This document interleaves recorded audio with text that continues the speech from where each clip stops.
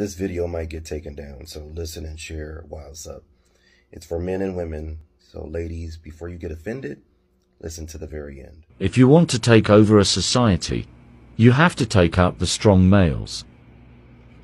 If you want to take over a planet, okay, if you want to completely take over a planet, the first thing that you have to do is you have to take out the alpha males or the strong males from the planet. Because the strong alpha males protect the divine feminine. So, there has been a concerted effort, which is now increasing and increasing and increasing, to emasculate the strong men on the planet. A prime example would be Bruce Jenner.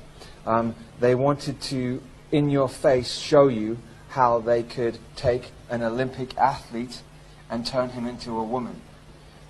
So that